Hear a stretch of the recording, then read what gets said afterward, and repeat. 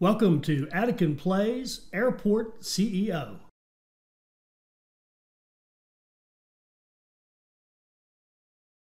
All right, hi, this is Atticon and welcome to Series 2, Episode 12 of Airport CEO. Now, in Episode 11, we finally kind of got our medium airport established. We're pretty happy with it. It's running nicely.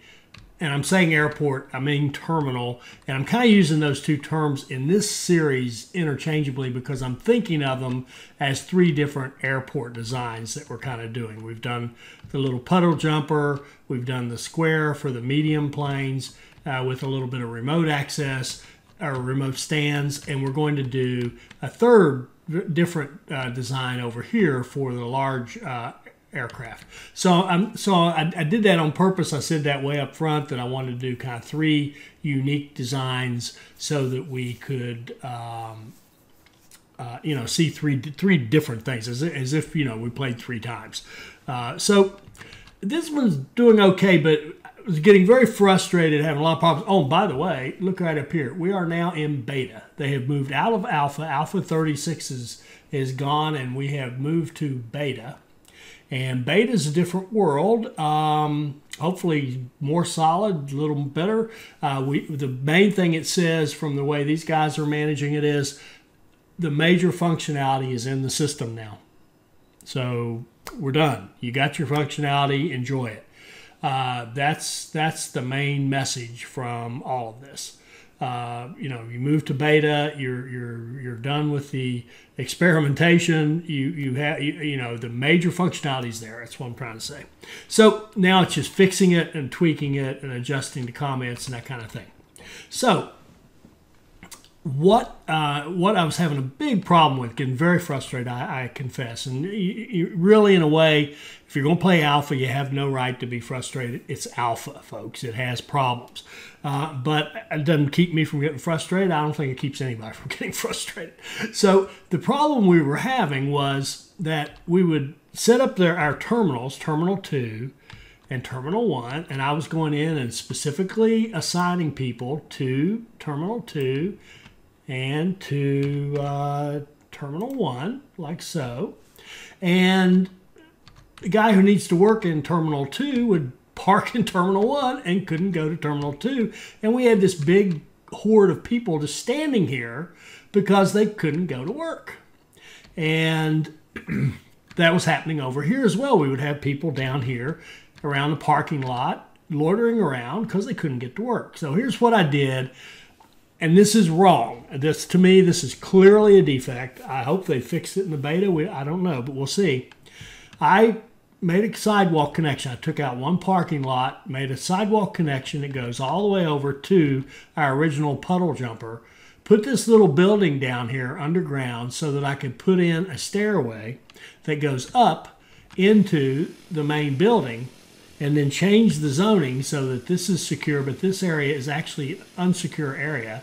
It has a door right here that goes to the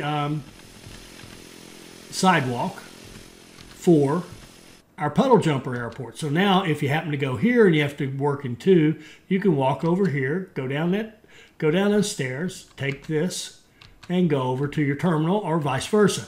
Now, I think that's wrong because to me, the whole idea of having 2 terminals is so that I can define people to work in each one and keep them from having to have giant walks to get to work. I mean, to me, that's one of the main points of having the separate terminals.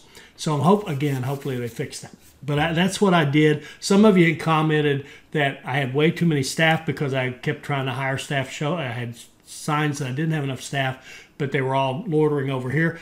I kind of knew that, but what are you going to do? You got to have the staff or your airport shuts down. But this does fix it. Some of you commented, connect them some way. I did reluctantly. Again, it's wrong, but there it is. I connected them. The other big thing I did was run a line over like this so that we could move our construction guys. We had them up here, and I moved them over here because over here is where the action is going to be going forward, because this is where we're going to build our third terminal, the one for large aircraft. Oh, and by the way, you don't have to have a design that's all small, all medium, all large. You can mix and match. Of course you can. But I just wanted to do 3 very separate terminals with very separate functions so that we could look at 3 different designs. Okay, so what else did I do? Our airport ratings. If you remember our scheduler, we had these numbers over here, the satisfaction of each airline. We had like, I think it was Nordic was 5%, and some of the others were like 20% or awful. And we weren't getting enough flights. Well, now we've bumped all those sats up. In fact, this is different now that I've gone to beta, because the last time I saw this before opening it in beta, with Alpha 36, these were actually 90 and 100. So that's, something's changed. But, you know, that's okay. Something's changed, but we've got them up to a better rating, and we'll hopefully see more flights. And the other thing is, had it up to we were getting 100 flights a day, which is a lot more people and a lot more money. You know, you get more money out of your investment. It's dropped down here to 89, and then on Monday the following day it's 73. So that these numbers have tweaked some from alpha to beta, and that's okay. That's okay. We'll just adjust and live with it. But they got better. Now, how did they get better? Well, I kind of mentioned this at the end of 11, or somewhere in 11. I went into the pricing and said, okay. And this screen's totally different now. I think this is better, but it'll take me a while to get used to it. Yeah, it's easier to see. It really is. But I moved all these sliders. We used to have them all out there in the as far as we could go in the orange, and now we've moved them back to be as far as we can go, as much as we can get in the green. And that means that these are prices that these are different. The airlines and the passengers are happy with. You know, nobody's happy giving you money, but they're willing to pay this without having a bad taste in their mouth. And so that did it right there. That was the key thing. Once I changed the pricing, then I got more flights. So that was the whole thing I was talking about, a tycoon issue.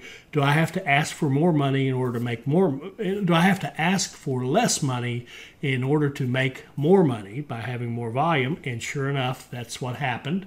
Got more flights, started making more money, and did it by lowering the prices. But we had the prices up high to start with because we really needed the funds up front. So that was the strategy we took. The other thing we can look at is the rating that we're getting down here. We're now at 94% general aviation because, you know, they're all about the price, really, and we've given them quality stuff, and they're happy. So 94 for the general aviation. Commercials up to 86. There's a baggage, departing baggage not getting received. We may have to look at that. We may need more baggage trucks, you know, one for coming, one for going, so to speak. We'll look at that. But at any rate, look at how much better all of this is. And we're up to 86. I think we're, I don't know, 70 maybe before. Passengers are up to 80. We've got to look at the staff friendliness. I don't know if this is because we're using a bunch of automated stuff. We'll have to look into that. And they want more higher quality items. And security is very good. So our overall airport is up to 89. I think it was 69 before, I think. Don't quote me, but I think that was it. So just changing the prices made all the difference in the world.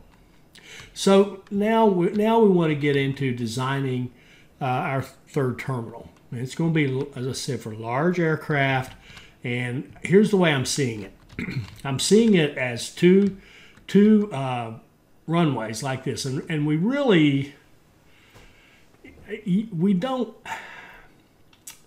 We could do it with one runway like this. In fact, I mean, well, I'll get to this in a minute, how big I expect it to be. We could probably do one. I'd rather have two, though, and keep them moving. And so let's do this. And I also want to give some space. I want to give a little extra space. These runways are 7 wide. I want to put a couple extra spaces on either side and treat them like they're 11 wide, not the runway itself, but everything else I build, like pathways and stuff. I want to have 11 space width on these pathways so that it's more realistic looking when they turn. They don't bump into things, stuff like that. So let's have it land to the north, which is to our left right now. And what I want it to do is I want to come up here and I want to land it almost at the end, but then I want to give it 2 extra spaces for the extra wide taxiway, you know, the space, the easement or the extra space. And I don't care about, well, do I care? Yeah, let's give them 2 over here too. All right, so there's going to be our runway.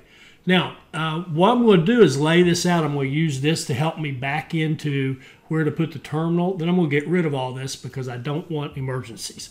I don't want to be dealing with emergencies that we would get from, well, from the game for large aircraft when we're not going to be ready to handle them for quite a while.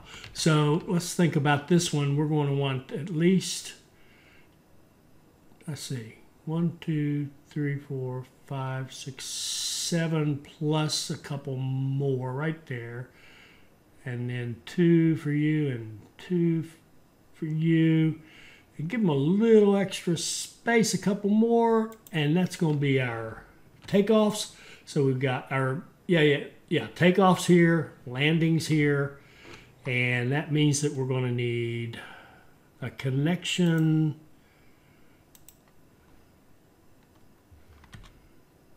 like so, and then a runway coming down like this. And the way I'm seeing the traffic flow is very, very simple. You come in, you loop around, you go to your stand. If you need repairs, you keep going, and you go down to a group of aircraft hangars down here, and either way, you go out right here. So it's going to be super simple. We shouldn't have to build a whole bunch of taxiway. It'll save us a lot of money, and it should make the traffic flow quite good. So at least that's the plan. So taxiway, I'm just going to do a grass one in the middle to give me an idea of what we're looking at here. 1, 2, 1, 2, 3. That, no. I want some space here. 1, 2, let's give it 4, and then we'll start at 1, 2, and then 1, 2, 1, like that. Sorry, the weird counting is, I'm trying to figure out where's the middle of the taxiway, and I think I've got it. So if I'm figuring this right, 1, 2, 3 will be the far side of the taxiway, a couple more spaces, and then a little bit of extra gap. So we'll see if this works out. So what that says is that a plane coming in landing could start hitting gates right here. And there's no reason for them not to. There's no reason to move it anywhere else or try to centralize it. It doesn't matter. So we're going to have them start hitting the gates right here. So what I want to do is put in, what's the deal here? A basic aircraft stand. Oh, it's small. Sorry.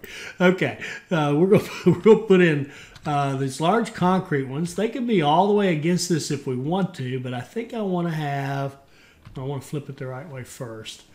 And let's see, they're going to need the 2. We're going to make sure that there's room to get around them right there. So that's as far as we want to go. We want vehicles to be able to come up there. Let's give them a couple extra spaces. And then from here, you're going to have 1, 2, 3. That's the width of your runway or your taxiway plus 2 more spaces. There. That's where we'll go, and then we'll just line up. And what I want to do, talk about that for a minute. Right now, we're getting about, let's see, email. Latest operations report. We're getting a little over 6,000 passengers from our puddle jumpers and medium.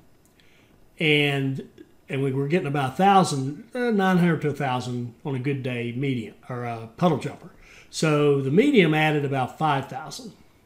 Now the big planes are roughly twice as big in terms of number of passengers. That's good enough for estimating purposes. And I don't want to get a whole lot over 10,000 passengers. I mean, it's a Bluefield. We don't need to run 25,000 passengers a day through here. And we could, I mean, you know, and we did. I mean, the Series 1, we had 21.5 or something like that. But I want to shoot for about 10,000, or, you know, if it's more, that's fine. I don't want to go under that. And so 10,000, we need another 4.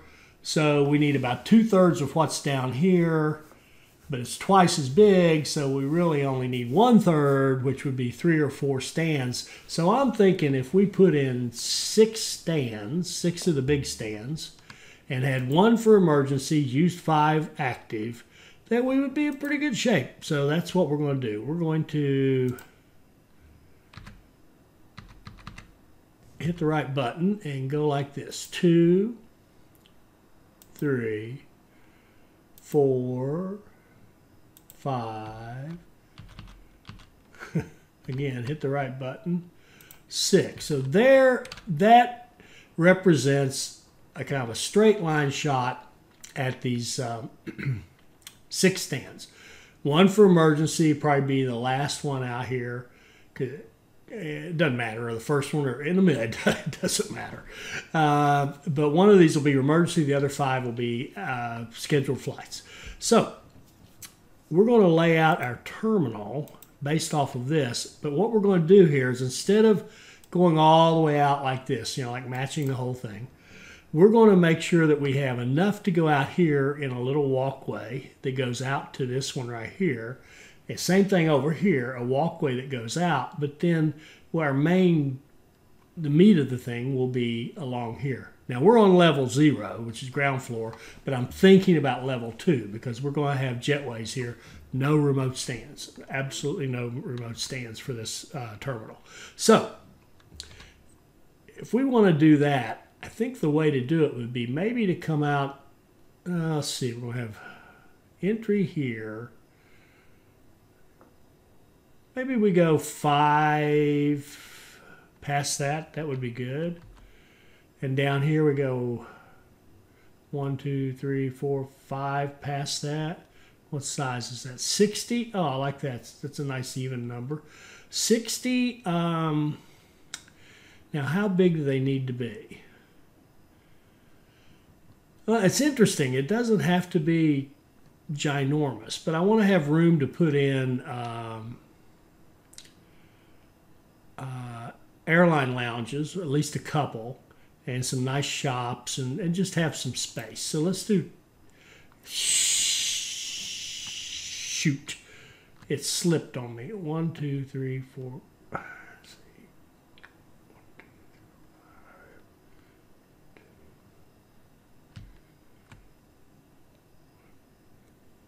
1, 2, 3. Yeah, I thought so.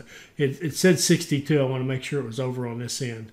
So it was. So we'll take out these last 2 like that. Okay. And then, then on the upstairs, and we need it on the downstairs too, we're going to have a little walkway that goes out here to allow you to hit that gate.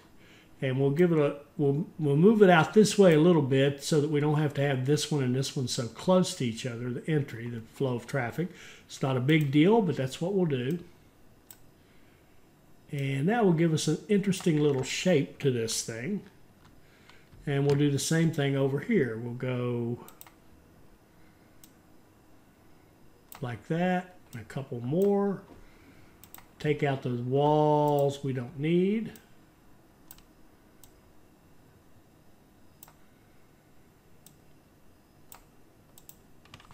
Okay. There, now our airport's starting to take shape.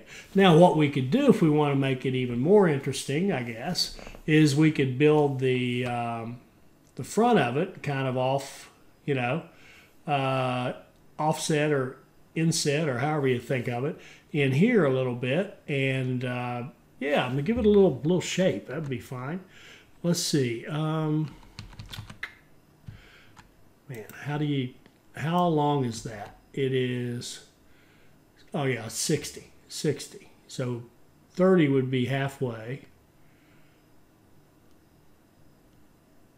I'm going to mark that just so I can tell. Right here's the halfway. So I'm thinking we'll have, since it's an even number, we'll have a couple of doors like this, because this is the middle right there. So we know where the middle is. Now we can get rid of this. We don't need this. And if that's the middle, and it's 15, we could go, how about if we went 10? Yeah, let's do that. Let's go 10 by 5.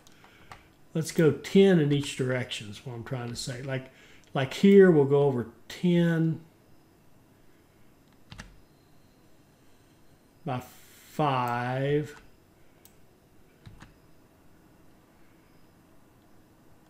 By 5, but we actually want all of this to be thought of as one big room. So those doors are going to move.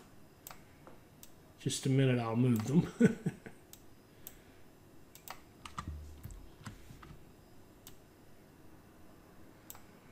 Okay. Doors.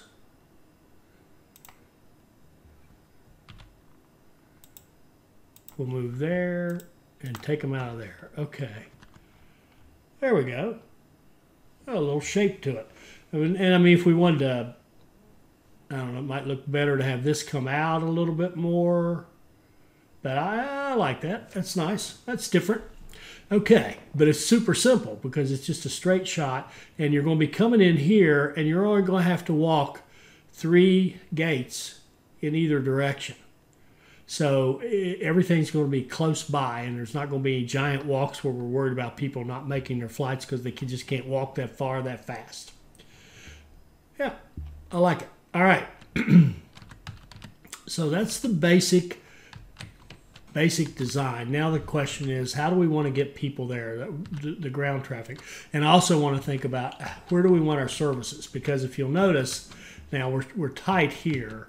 We've got space here. I mean, I could think about moving all this down a bit and leaving some space out here, but I think what we'll do instead is we'll put our service buildings like baggage claim. I think there's going to be 1 baggage bay for these 3 and 1 baggage bay for these 3. And then along that, we can put maybe around here, because keep in mind, this right here, these 2 spaces will be a service road. And we'll connect them with service road like this, running around this way and around this way. So that gives us room to have service roads here. And let's just see how big a hangar is. I don't have a good sense for that. Aircraft hangar large. No, they're not that big. They're not awful. Would like to have 5, only because you could have, it's conceivable to have 5 large aircraft emergencies at the same time in a worst case scenario. You know, because they typically have up to 5 things going on. Now, if you got an oil crisis and a pandemic, that takes 2 of your slots. And you also got, we'll still have small and medium plane emergencies. But still, if we really wanted to keep from having to micromanage it too much, if we put 5 in, we should be covered regardless of what happens. So let me run our little marker for the runway down here like this. Now what I want to do with it actually is come down here and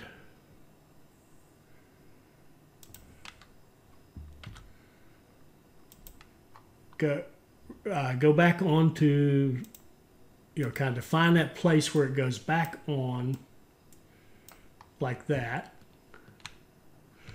So now you can kind of see the whole thing. You land here, you come in, you stop off at one of these gates. When you're done, you back out and you just go out here and take off. It's all very short, very nicely contained. Should be good. So now we can run a line through here, which will be for our hangars. And I'm just curious to see if the hangars would possibly fit. And they won't fit this way without Well, it doesn't really matter, does it? I mean, we could put them right along the. Oh, wait. Something else I need to show you, tell you about. If you haven't seen the game or if you're not playing it or whatever, these medium hangars. See how there's we've got the taxiway to the front of the building, the front of the hangar.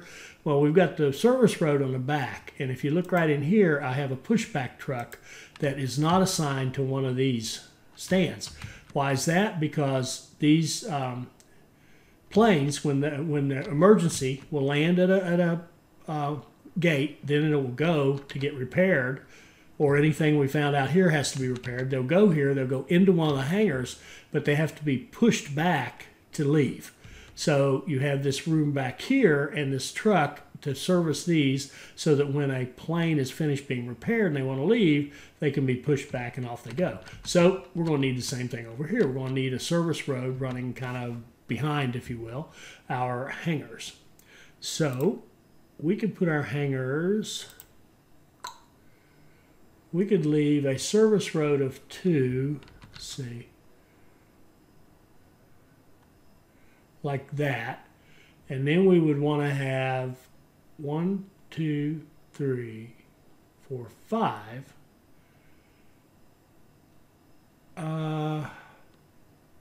Let's give it a couple of extra, like that.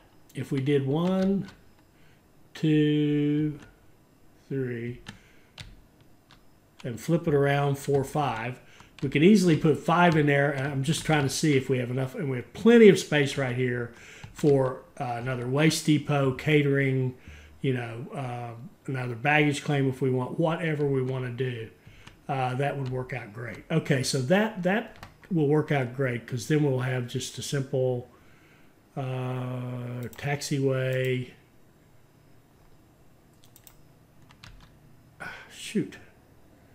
Taxiway, which is going to be 1, 2, 3, 4, 5. See, that's interesting. They give it 2 spaces. If this is no, this is not the middle. They give us space here. Let's honor that space and say we're going to go 1, 2, 1, 2, 3, like that. So yeah, so this will be, okay, cool. So this will be, you're coming down, you'll go over here, you'll come in, then you'll go back out, you'll go that way, and you're gone.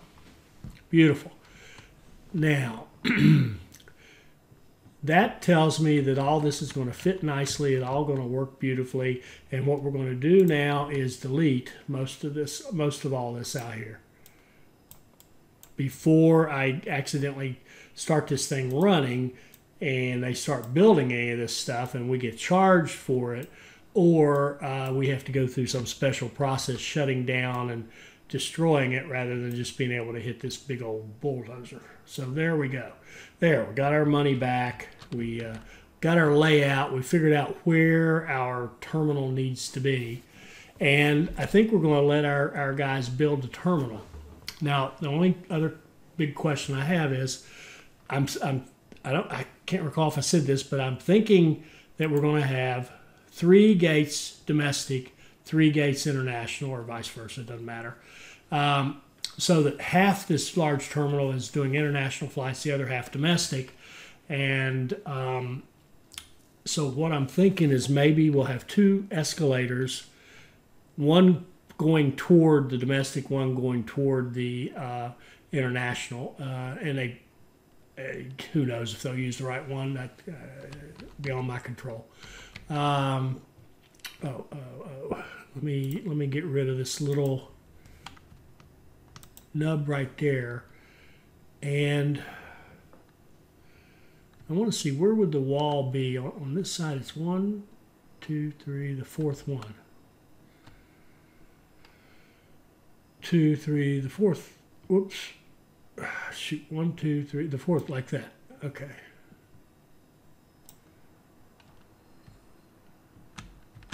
There we go. All right. So this is level 0. We need to get up to level 2, and we need to put something in to let our workers get up there right away. So And if we go up to level 2, oh, I see what's wrong. We haven't built level 2. Yeah, we still got plenty of money. Let's build both levels.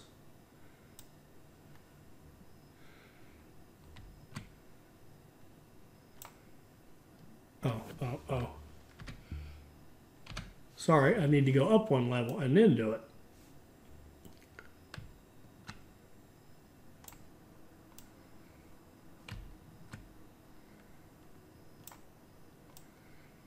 And I will say one of the reasons I kind of stopped and just played the game for a while just to accumulate money is so I wouldn't have to piecemeal this too much. Now, it turns out that if you look at what we spent, we had 6 something, we're 5, we only needed, you know, 2 or 3 million would have gotten us started. So I probably could have turned this around faster, but this is all right. I'm happy with this. All right, so now what we want to do here is take out these walls that we don't need. The tool won't let you build kind of odd-shaped foundations. You have to kind of put them together in pieces, and when you do, you get the walls. And so I don't want the walls. And there may be a command, if anybody knows it, for building the foundation without a wall. That may exist. I don't know.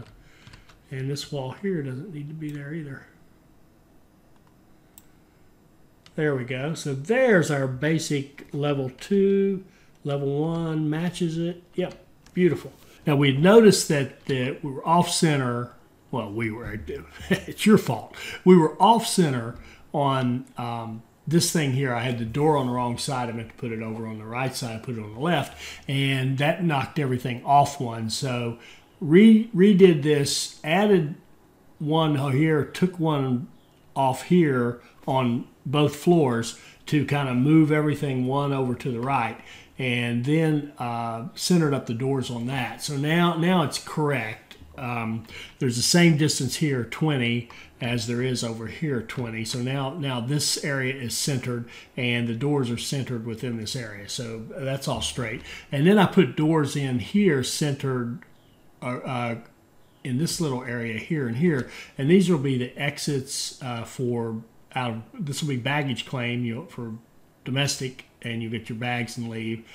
International over here, get your bags and leave. So now I had played with a bunch of different configurations of this. I tried putting all the security together and then having half of it go off to passport check and domestic go off on its own. And actually it ended up being simpler and more spread out, a little less congested to do it like this. So I'm going to walk you through what I finally came up with. And of course there are any number of ways we could do this. But the way I've come up with is you're going to check in here and here. And you're going to, in fact, we're going to have the check-ins tied to a baggage bay over here, which will be tied to the stands over here, and check-in over here tied to a baggage bay over here, which will be tied to the stands over here. And once you check in, for us to do domestic first, it's simpler. You'll check in here, you'll go through security, you'll go up this escalator, you'll pop up here, and you will have, there will be 3 gates up here. One of them will actually be kind of a standby for emergency. And now I got to think about this.